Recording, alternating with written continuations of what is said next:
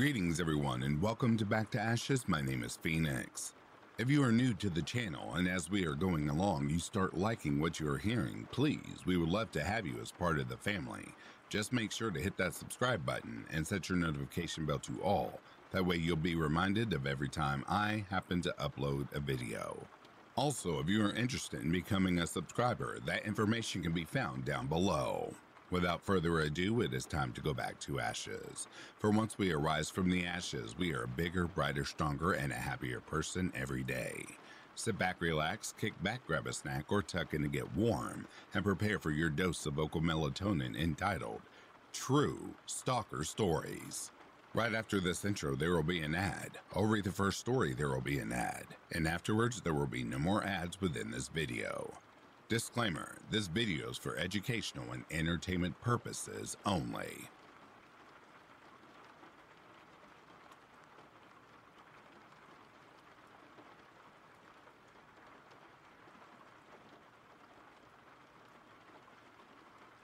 So, I was 14 years old at the time. It was a Saturday afternoon. I was in a bus to come back home. I spent the morning running with friends in a park. So I was in the bus, listening to music and looking outside through the window, when I just checked the inside of the bus to see how many people stopped, and I had left. As I scanned the bus, I made eye contact with a guy, maybe 23 to 25 years of age. I immediately looked back out of the window again, and I just felt him staring at me. Every time I checked, he was looking at me. I was feeling very uncomfortable. It was like that for around 30 minutes. The bus finally arrived at my stop and prayed with all of my heart that he doesn't go down now. As the bus stopped, I saw him get up like 20 seconds after me, so I started walking faster, but he followed me and started talking to me. Him. Hi, how are you? You're beautiful. Me. Walking faster. Thanks. How old are you?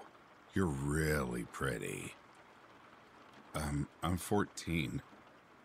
As he tried to talk to me, we walked by a group of people who stopped you to talk about whatever they promote or defend. A woman came to talk to me and started to explain to me her thing, so the guy backed up a little. After 30 seconds, he tried to talk to me again, and I just told him, I'm already talking to someone. So he backed up again, but waited for me. At this point, the girl asked me if I knew this guy. I was shaking and said no, and that he has been following me since I had been on the bus. She called one of her colleagues, and her colleagues, bless her, started screaming and shaming him for harassing a 14-year-old girl. As she yelled at him, I thanked the other girl and started running to my house. I ran for like 20 minutes. I had tears. And when I finally arrived at my apartment, I closed the door behind me. I was shaking and crying, but I was very glad those girls were there and that I was finally safe. So, to the fucking creep that was following a teenage girl, let's not ever meet again.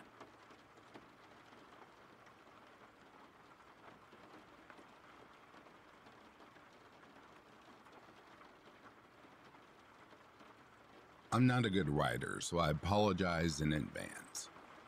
To better paint this picture, here is a description of myself at the time of this incident. 3 years ago, by the way. I'm a 5'5", 26-year-old woman, medium-length bleached blonde hair, curvy, 175 pounds, wearing black high-waisted tights and a pink crop top. 3 years ago, I was walking home late at night from my friend's house. It was dark, and at the time, I lived in a rough part of a large city. I had many sketchy situations that I had gotten myself out of, so I guess I felt some sort of invincible, like nothing truly scary could happen to me. When I walked home, I always stayed very alert and aware of my surroundings for my own safety, just in case. About halfway home, and roughly 10 minutes to my apartment, I noticed a van started tailing me. I was used to this since in my city it's very common for a young woman in a rough area to get propositioned for sex. It's embarrassing how desensitized to this I was. I did my usual and crossed the road so that I would be walking beside the traffic, heading in the other direction. I wasn't scared, I was just annoyed. The van then turned down a side street, then back onto the road that I was on and pulled up to me. At this point, I still wasn't scared. Again, this has happened so many times and it never mattered if I was wearing something that showed more skin or if I was wearing a winter coat, zipped from just below the chin all the way down to my ankles. That area is notorious for that type of activity. I decided to be firm and told the person sternly, "I'm not interested." I noticed there were two men in the van. They looked almost identical and may have been twins or brothers. Both men had a very, very dark complexion, dark eyes and short dark hair. The van didn't move. I was super annoyed and crossed the road again to get away. At this point, I figured this would be enough for them to stop following me.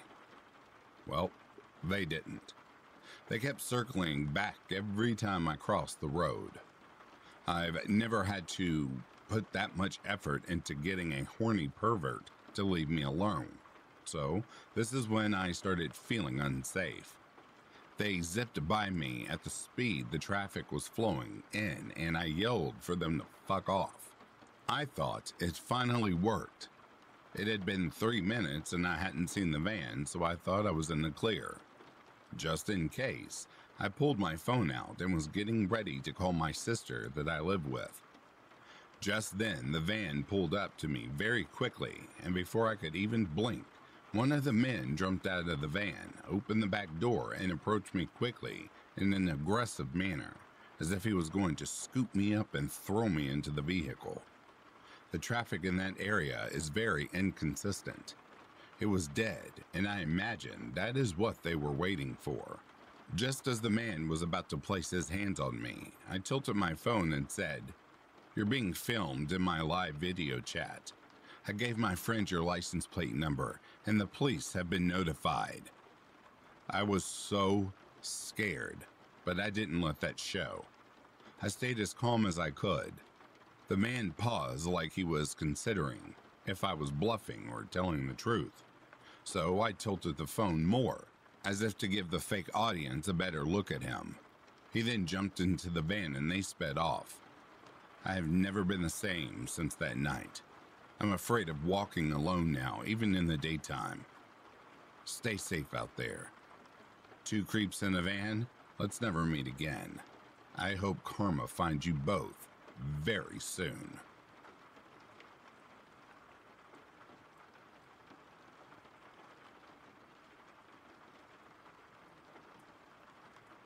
So I've been living in Paris for the past 8 months and have felt relatively comfortable with my surroundings. I was coming home from a club on the first train that goes to my town. This is at around 5:30 a.m. Note, I was quite drunk and tired and just wanted to sleep, and I was wearing clothes for going out. There was this guy on the platform who tried to talk to me. I walk over trying to reach the next train car, but failed. There were 2 open seats left, so I sit in one of them. He decides to sit in the one across from me. So he starts telling me, "I really want to marry you. I don't want to fuck you or anything. I just want to be your one and only. Please, will you do the pleasure in becoming my wife?" As he is saying this, he is caressing my thigh. I am genuinely uncomfortable and try to sink down in my chair. I'm just like, "No, I'm not interested. I have a boyfriend." Which is the truth. So he retorts if you had one, he would be here, with you taking you home. My boyfriend lives 5 hours away, close to the border between France and Germany and Switzerland, so he could not be there. I explain that to him, and he says that not a good boyfriend to leave me here. He then says that he is a nice guy and has money, and that he'll take care of me. I told him I'm really not interested. Then I get to my stop and he follows me out after I beg for him to go to his place. He continues talking to me and I start shivering because I didn't bring a jacket with me. He sees this and forcibly puts his jacket on me. He says that I'm not feeling well and that he will walk me home. I beg him not to. He tries to talk to other people to get him on his side. We reach this one lady who saw my discomfort on the train. We explained both of our sides to her for about 2 hours. I kid you not. She finally says, "You're not her boyfriend. You can't walk her home. I will." I was so thankful for her. We left and we had to take her bus to work. I thought I was safe, but sadly no. So I start walking to my apartment. I live about 10 minutes away from the station. I was about halfway there when I hear a whistle. I turn back and lo and behold, it's the creep. He runs up to me and continues to say the same shit and begs for my number. He does this all while he's caressing my face. I slap his hand and tell him if he doesn't stop, I will hurt him. He continues so. I threaten to call the police. Only then does he scamper off. I came home at around 8:30, 9 o'clock and cried my eyes out.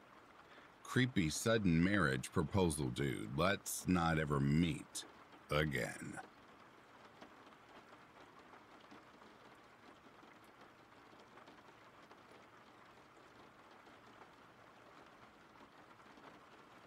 This happened when I worked in a corporate office around the year 2000.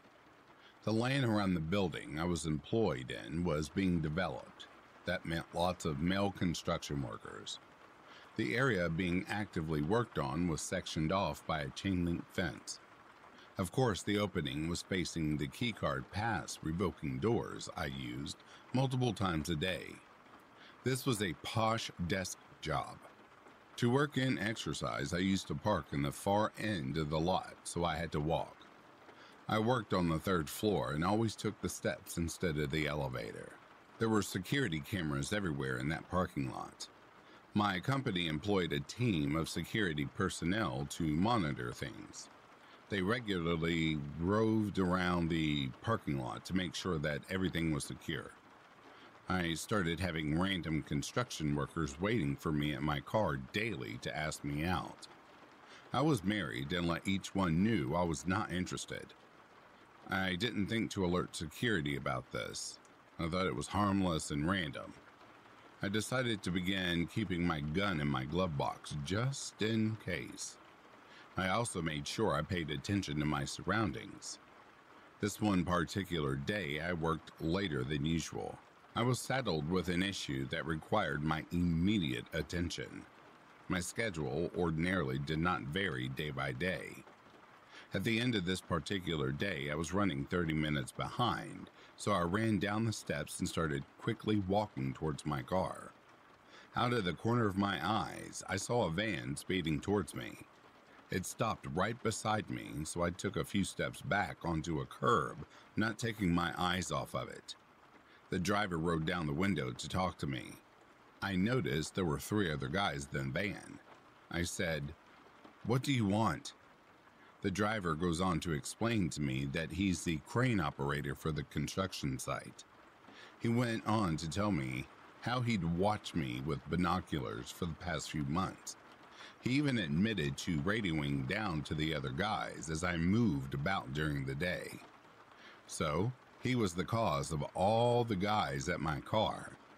He had my schedule memorized. I'm standing there mortified thinking, this isn't good. I had a feeling they were going to try and grab me. As he kept talking, he began opening his door. When his left leg touched the ground, I ran forward and kicked his door as hard as I could onto his leg.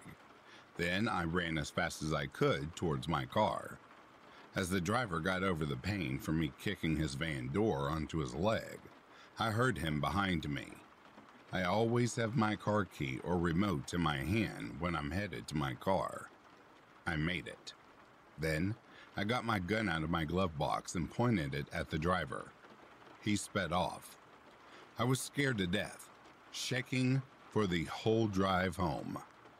As soon as I got home, I called the security desk at my employer's office. I told them about what happened, so they reviewed the security footage. It was such a close call, they instructed me to park in a reserved parking spot that had a camera fixed on it. They had me escorted into and out of the building by a security staff member daily. I was advised that if I deviated from my schedule anyway, they would have to call in the police unless I notified them about the change. Security went to the police and presented the security tape. They also went to the construction manager. The crane operator was fired and his parole was revoked for his violation. I was told he had done time for violent sexual assaults, the R word, in which I can't see on YouTube, and sodomy. I couldn't identify the other 3 guys that were with him. He refused to tell who they were. So I looked over my shoulder for quite a while. Seriously, how many freakish events can happen to one person? I learned to never ask this again. Knock on wood. I hope I'm never faced with another situation. Best wishes.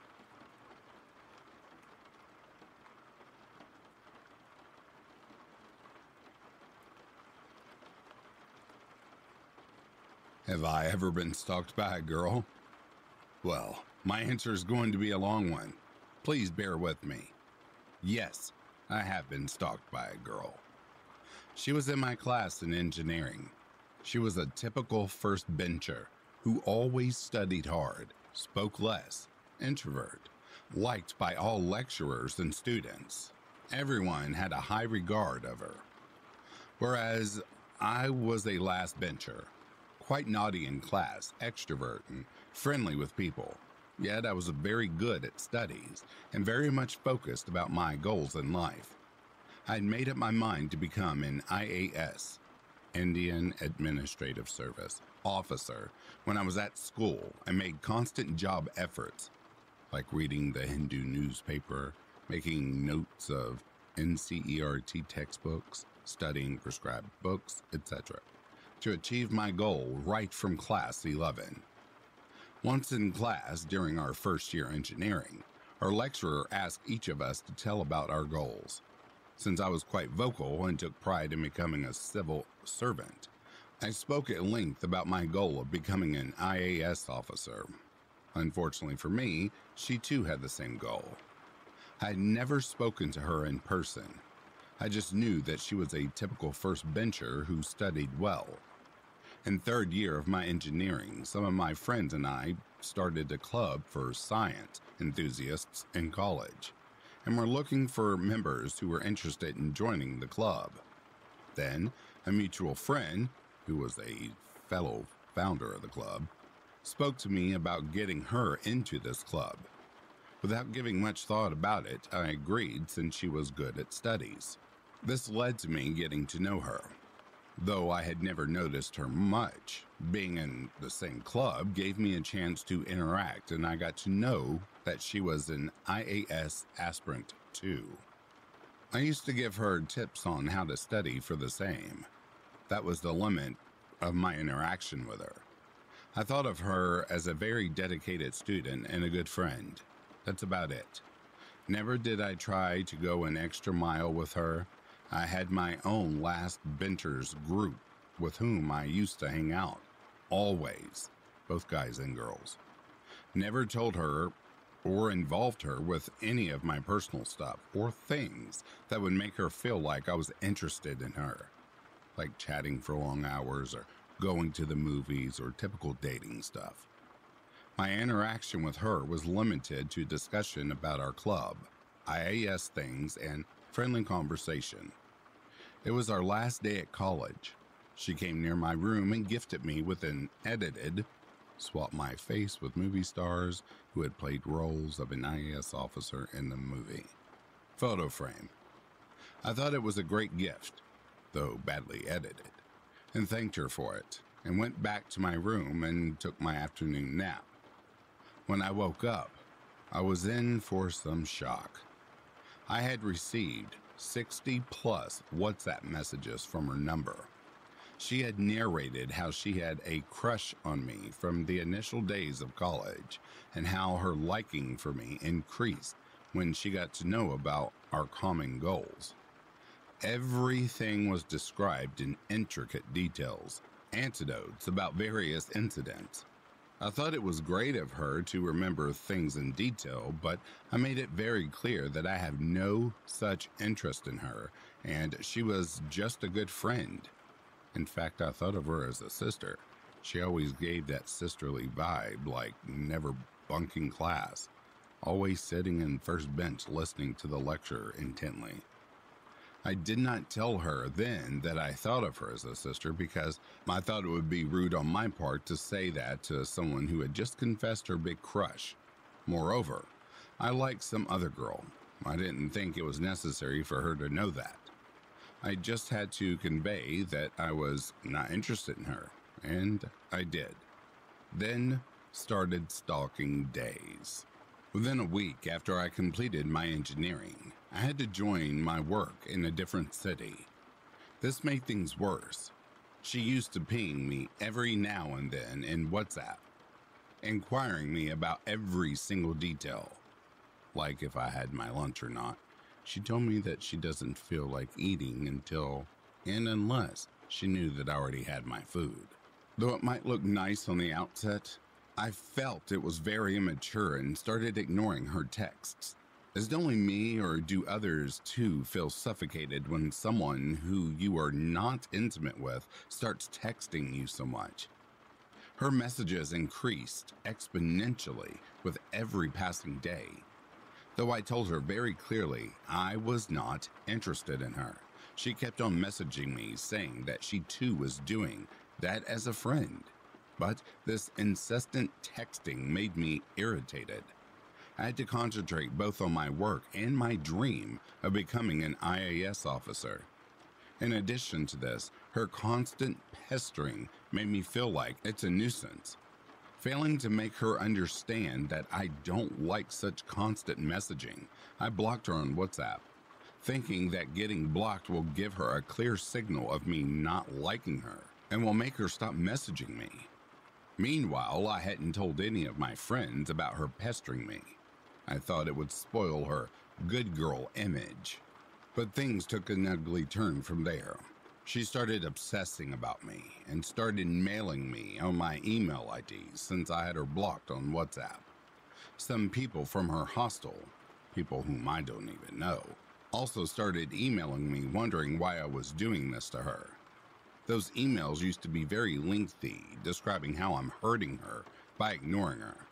I took pity and unblocked her on WhatsApp, but this time I made it very clear that I not only don't have any interest in her, but I always thought of her as a sister. Believe me, Indian guys don't just call a random girl as a sister. They do mean it. She agreed and started adding the suffix brother to every sentences in her text. This continued for 1 week, and then again, things started becoming the same. She not only told that she cannot think of me as her brother, she also proposed me for marriage and would send my father to my house to convince my parents to agree, once I had achieved my goals. That's it, I thought. Things had gone too far. I had to put an end to this. I told her sternly that things are taking a wrong turn here. I don't want you messaging me and disturbing me, and wanted to be left alone. So I blocked her again. This did not stop her though. This is where it started feeling like an emotional roller coaster, emotional harassment, to me. She started calling me from different numbers and texting me from those numbers. Until now, I have blocked more than 20 different numbers of hers. She had texted me from her parents' numbers, her friends' numbers, and had brought many SIM cards too. Some of her friends, whom I don't know personally, texted me that I was being very cruel to her and should unblock her and listen to her once. Once I unblock her, I used to get the same old, "Do you really like me? I'll send my parents to your house to talk about marriage." No matter how much I told her that, I don't like these things, and it didn't change. All of this was excruciatingly painful for me and emotional. I thought I had enough of this and started informing some of our mutual friends about this. They initially denied it, telling that a good girl of her stature could never do such a thing. I had to show them the screenshots of proof. Only then did they start believing. They too started convincing her to leave me alone, but it was all in vain. I unblocked her several times again, convinced by her friends that she had moved on and would not stalk me anymore. But in the end, it would again come down to, do you really not like me? I had had enough of it. I would give her chances to reform her ways, then end up getting abused. How stone-hearted I am, how insensible I am, etc., etc. This constant mental abuse had a toll on me. Some of the effects were, number 1, I started to fear girls, especially introverted ones. One cannot say what are they thinking inside their mind. Though I know all girls are not the same, I find it difficult to talk to a girl openly now. Number 2, my studies started deteriorating. I gave IAS prelims exam once and failed. I could not come to terms with it for a while. I had worked so hard for this from class 11. Number 3, I was in acute depression, constant abuse by WhatsApp texts. Calls, SMS, emails, and lobbying through mutual friends had made me depressed. Number 4, with depression came insomnia. I found it hard to sleep at night.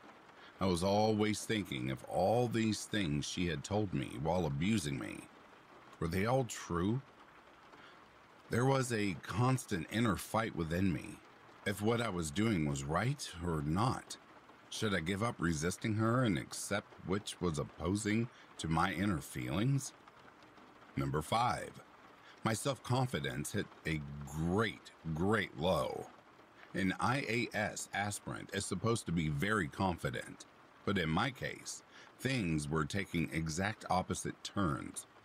I lost faith in myself. Number 6, I started speaking to psychiatrists online through various apps, asking to help me with this emotional abuse. I was scared to go meet them directly because going to a psychiatrist is still a stigma in India. Number 7, when her abuse and harassment reached new levels, I even thought of going to the police to complain along with some of our mutual friends with all of the evidence. I researched online. A man cannot complain against a woman for stalking him. No section in Indian Penal Code makes this a crime, but vice versa is a punishable crime. This made me still helpless. Number 8, I started staying aloof. I no longer derived pleasures in doing things which I used to enjoy earlier. I started avoiding social gatherings. I started becoming an introvert. I kept in touch with only a bunch of my close friends. Number 9, I started fearing calls from unknown numbers, thinking that it would be her calling from some unknown number just to irritate me again. I still don't pick up calls from unknown numbers if the number of the caller is not displayed in Truecaller. Number 10, meanwhile, I left my job after a year and 3 months to prepare for the IAS exam exclusively. My failure in my first attempt had disappointed my parents and my brother. I had no courage to tell my parents about this incident. I feared they would feel that their obedient son failed to achieve his dreams for some small problem caused by a stupid girl. Believe me, it was not so small of a problem for me. Number 11. When I shared this entire story with some of my close friends, they started saying that I was lucky that a girl herself was talking to me, when the normalcy is for a guy to stalk a girl. They made fun of me. They all took it as a joke without realizing how disturbingly true it was for me mentally and emotionally. There were some positives that I can take out of this entire episode, which lasted for more than 2 years.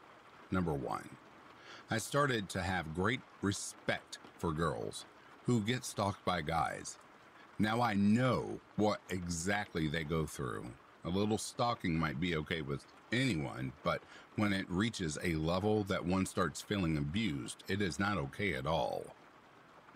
Number 2, I always thought of myself as not so of a emotional being. This whole episode brought out a different side of me. I don't know who exactly I am and what exactly do I need from life.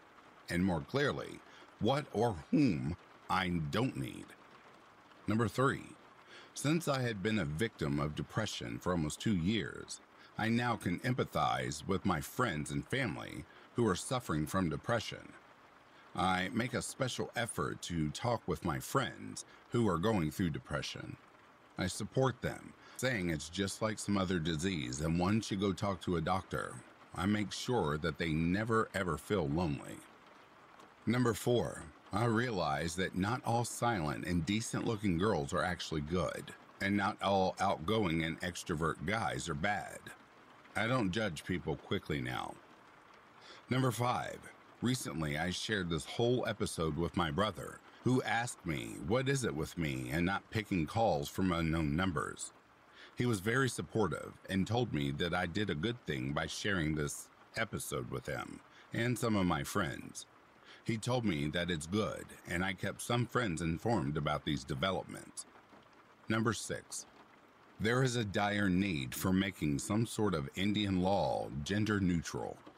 I have nothing against feminists, or I am not a misogynist. I only believe laws should protect everyone equally. When laws are gender neutral, only then can they bring harmony in society. I still get messages. Even after blocking, SMS will be received, and I get a notification named message from blocked contact from her that she has moved on and that I should forgive her and should be normal to her again. I have forgiven her, but I don't think I'll make the same mistake of trusting her ever again and begin being friends again. I just don't need it. I still get abusive messages that I am hurting and stuff. I just tell her to fuck off. Yes, I used it, which translates to get lost, only after 2.5 years of her drama, and to leave me alone. I just don't care. I felt it was necessary for me to share this because stalking is not okay at all, be it a girl or a guy who undergoes it. When crossed a limit, it has the capacity to disrupt your life. I request you all not to stalk anyone ever. P.S. I'm giving my second attempt of IAS this June. Please wish me the best of luck, and please keep me in your prayers.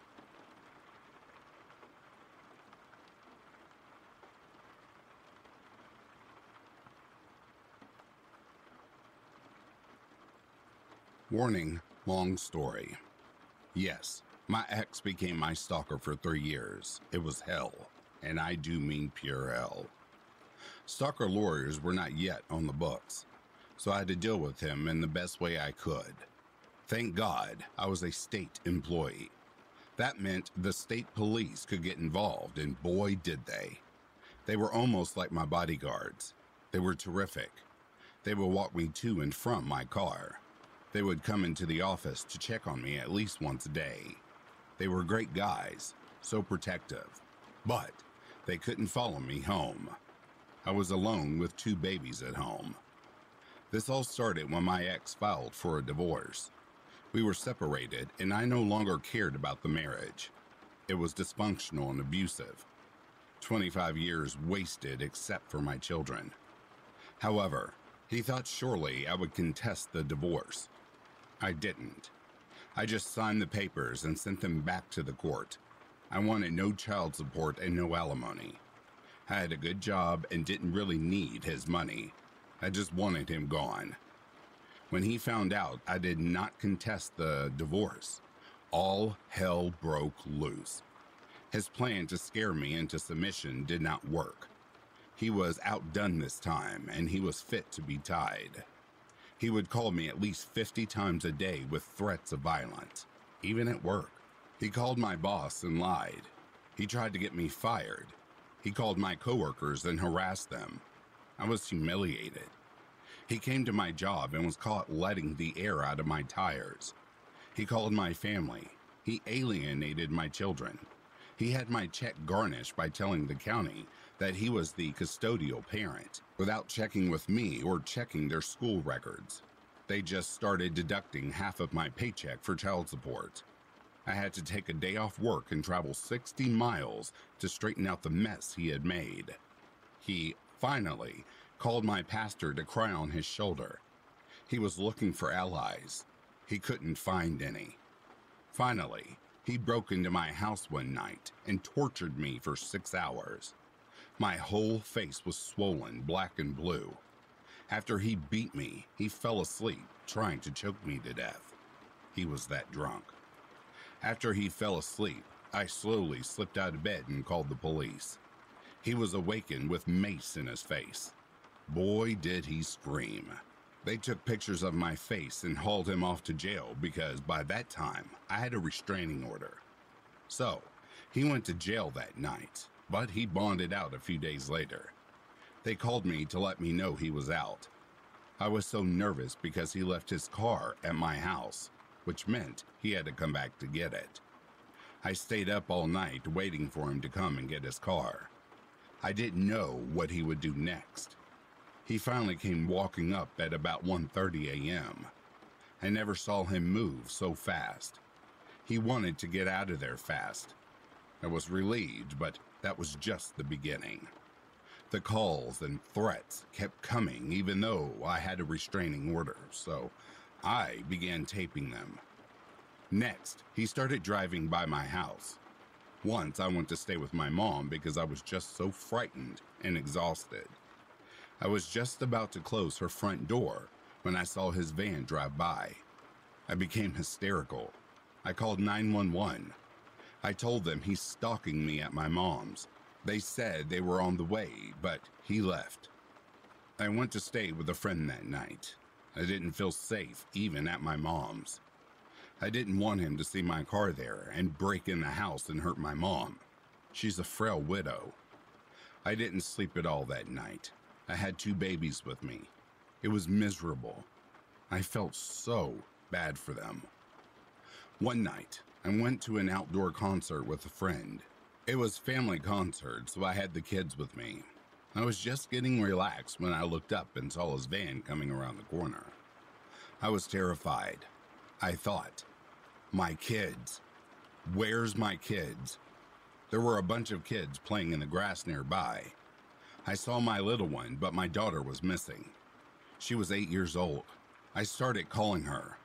By this time, he was out of his van and calling my kids to get in his car, drunk again. My daughter came running when she heard his voice. I said, "Let's go." But once he shouted for them to get into his car, they obeyed. That's what they were used to. I couldn't blame them. I didn't have a cell phone then. I ran to the nearest phone booth and called 911. I told them he kidnapped my kids. I was screaming into the phone. Everybody at the concert looked up. I didn't care. I had to get my kids.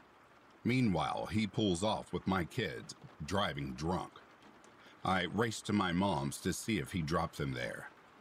They weren't there. I called the cops again. They had Bolo out for his van. I sat up all night. I couldn't sleep. I was so scared for my babies. He was out of his mind and unpredictable. I prayed all night. The next morning was Saturday. My heroes, the state police, called me to tell me his van was now at his house. They were waiting all night to see if he would come home, and he finally did, with the kids. They looked fine. They were going to get my kids, and I needed to be there. My heart was racing. I jumped in the car and drove the 60 miles in half the normal time. When I got there, they had his house surrounded. They said they knew he was there because he answered the phone. They had a bullhorn. They were commanding him to send the children out first. They asked me if he had a gun. I wasn't sure. He never had one when we lived together. He wouldn't respond. We sat there about an hour. They kept calling his phone, but he would not answer. Finally, He opened the door and said the kids weren't there. They told him to come out with his hands up. He did. They handcuffed him and asked if anybody was in the house. He said no. They asked where the children. He said he did not know. They went in. The kids were not there. They kept asking where the kids were. We saw you go in with them. He finally asked them where they were. And he said they were with his brother in another city 50 miles away. They asked, how did you get them to their uncle's house? He flatly said he came to pick them up. They asked him when. He said an hour ago. I was undone. I thought, how did this happen? Right under our nose. Then I remembered the back door leads to a major street. He let his brother take them out of the back door while he was waiting in front. They took him to jail again. I had to travel another 50 miles to get my kids. I asked his brother to give him a few choice words. No answer. I thought they probably haven't arrived yet. That's another long story for another day. At any rate, I didn't see my kids till late that night. I was so relieved and grateful to God that they were not hurt or dead. So were they. On the way home, they said he was taking them to Arkansas but had no money for gas. I thought, thank you, Jesus. There's a lot more, but this is getting too lengthy. In the end, he finally got arrested and charged with terrorist threatening, the tapes that I had made, assault with a deadly weapon. He tried to ram my car into heavy traffic, and vandalism, my car tire. He was facing 15 years in prison. He made a plea and got probation. He never bothered me again. Thank you to the Lord above.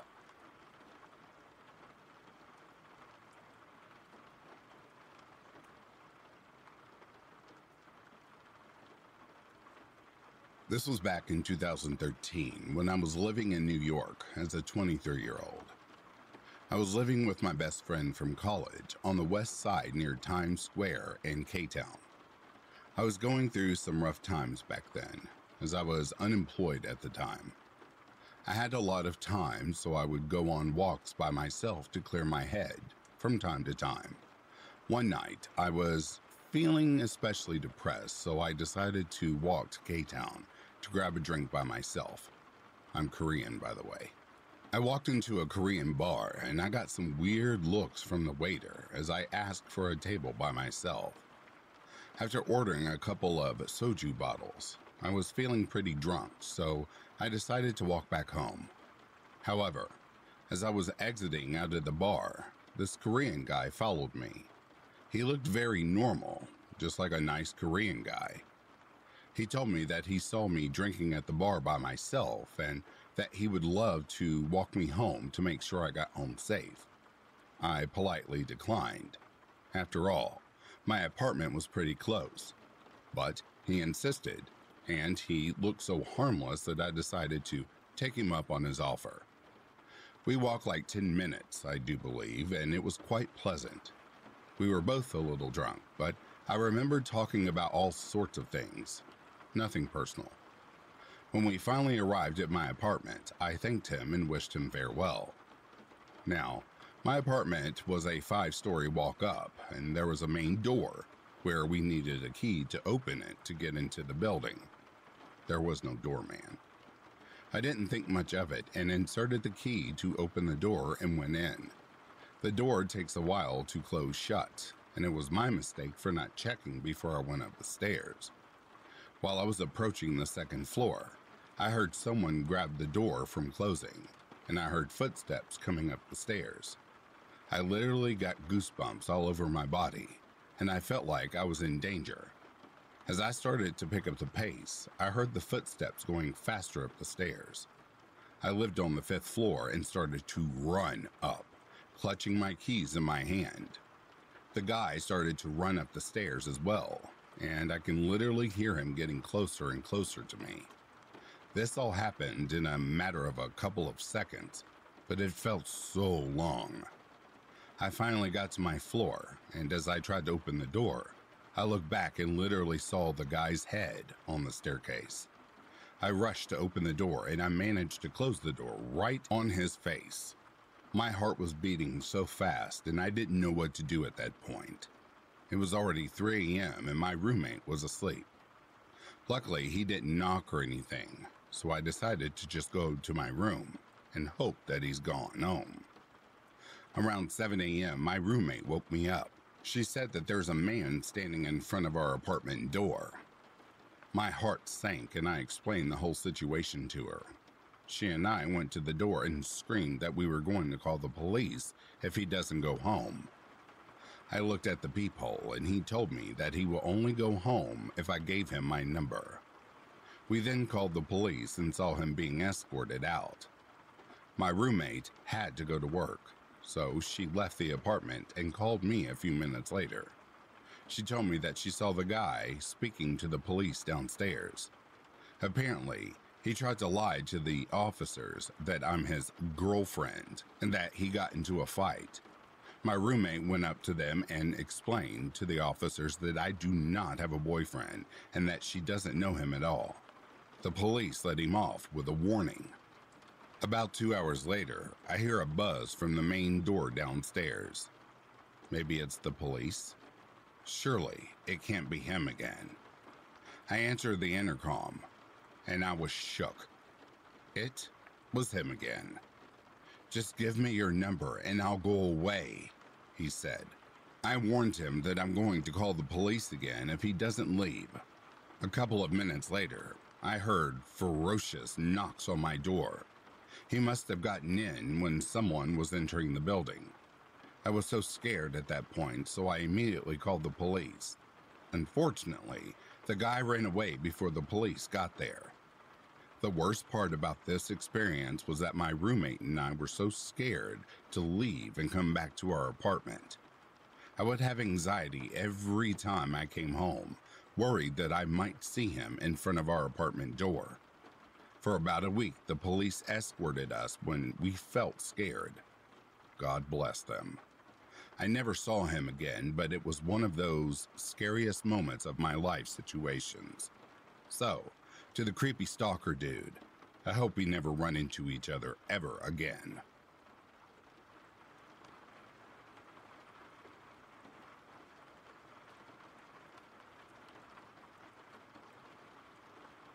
I worked third shift at a convenience store, 11 p.m. to 7 a.m. At that time, I was a 20-year-old single female. I worked the cash register while my coworker, who also happens to be a female, worked in the food service area.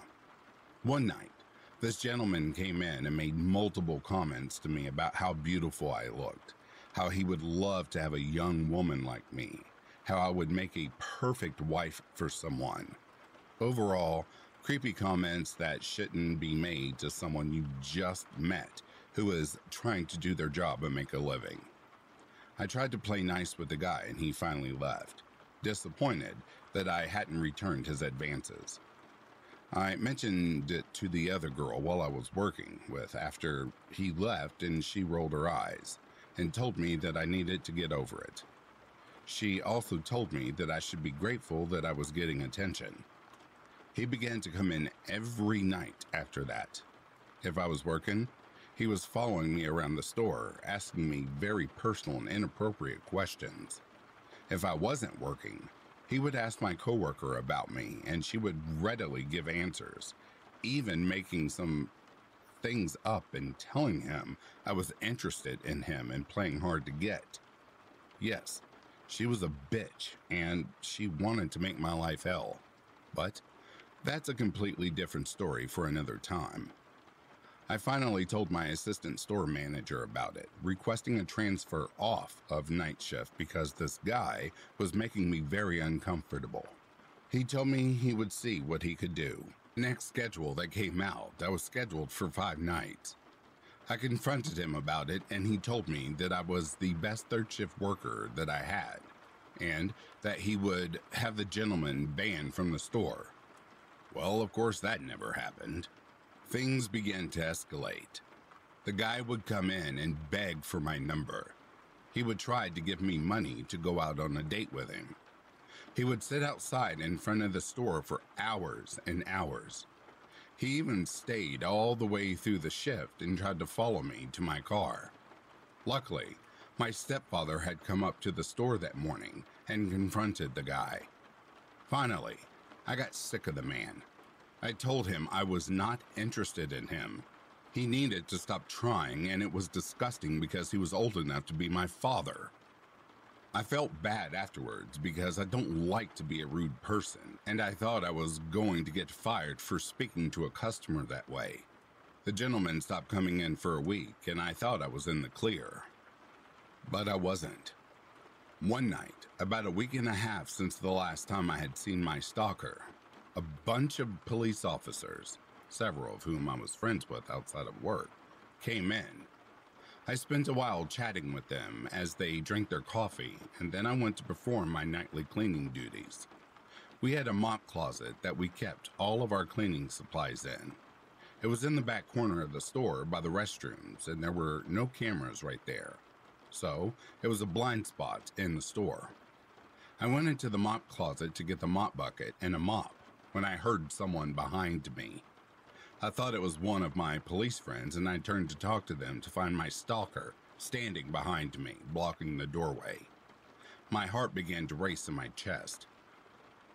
"Hey, how's it going?" I asked him, going to prep the supplies I needed to mop the store. "It's going good," he replied, and at that moment I didn't think anything was wrong. "Have you thought about my offer?" I sighed, crossing my arms. I told you I'm not interested." Before I could say any more, he shoved me full strength into the wall behind me. There was a bunch of brooms and other hard objects behind me that I crashed into. I don't remember much after what happened after that, but from what my police friends told me, I began to scream at the top of my lungs, and that's what sent them running in my direction. One of my friends said as they rounded the corner, I was slamming the palm of my hand into the guy's nose and attacking him. They tackled him, knocked him through the glass we use for deliveries, and two of my police friends had to hold me back because I was trying to attack this guy, screaming that I was going to kill him. They pulled me back into the break room. My managers were all called to the store at 3 a.m, and I had to fill out a police report. They photographed my back, which already had multiple bruises, and arrested the guy for assaulting me. My friends told me that when they took the guy to the hospital, he had a broken nose because of me fighting back, and they had accidentally dislocated his kneecap when they tackled him. I quit the company shortly after because of this incident. I had told them repeatedly that I felt uncomfortable and was attacked because they refused to do anything about it. So, that's my story of how I was stalked and how it ended.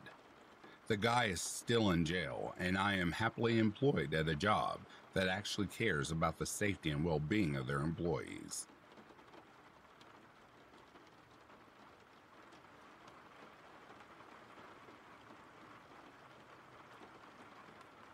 And that, dear listeners, brings a close to these true stalker stories.